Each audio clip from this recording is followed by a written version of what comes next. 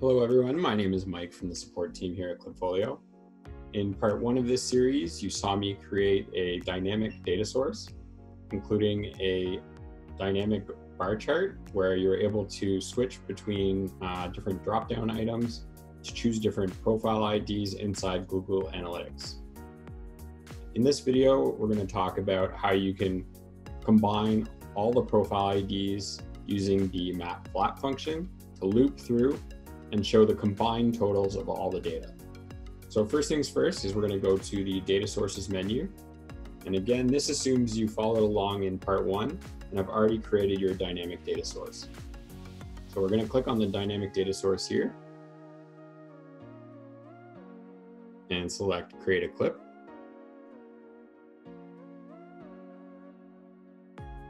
And we're going to drag in the bar and line chart component. And we're also going to add in our profile ID data source. So now we have our dynamic data source here and our list of profile IDs and profiles. So for the x-axis, we're going to select the date column. And again, we're going to make this into a more readable format. So we're going to switch the display format into month, day, and year.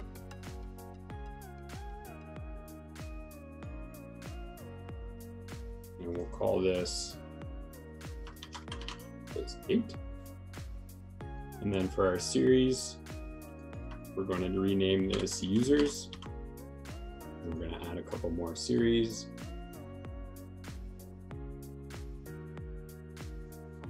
Name this one page views, and we'll name this one sessions.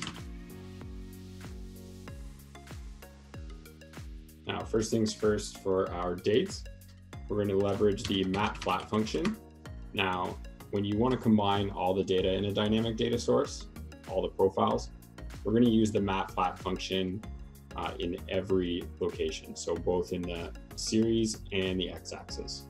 So what this does is it actually loops through the various profile IDs that you have and combines them all in a formula. So you see here, we're going to want our values. So these will be our profile IDs, our variable name, and this will be the same variable that we used in our dynamic data source, and then the formula that we want to use to display that data. So in this case,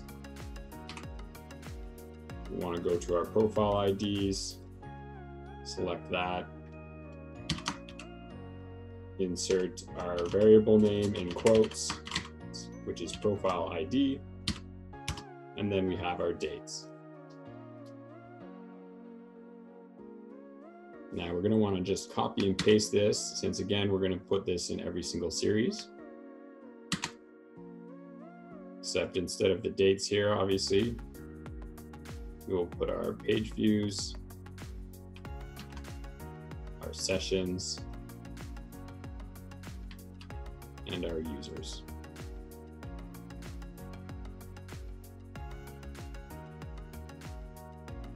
Now what this will do is it'll iterate through each of our profile IDs and display all of them out, all the data combined.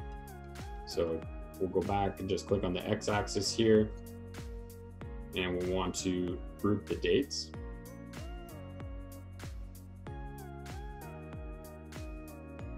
And lastly, we'll just want to filter out our blank values. So right click on the x-axis, click on filter, deselect everything, select our blank value and exclude it, and then click on filter. If you want, you can change the formatting of the dates in the x-axis here. I like to switch this to auto. This will be able to fit more dates in your x-axis. You can also drag this out to make it look a little more readable. And then we can save this.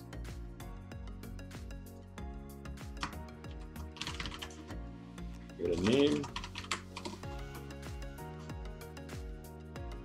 Share it if you'd like. And then we have our clip. Now we'll go back to our dashboard We have our drop-down dynamic source here, and we can just go ahead and add our combined data.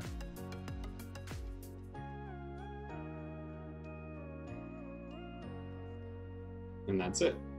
You'll notice now, for example, on January 2nd, for just our support page, we have 2711 views. Now we have a combined value of 316,000.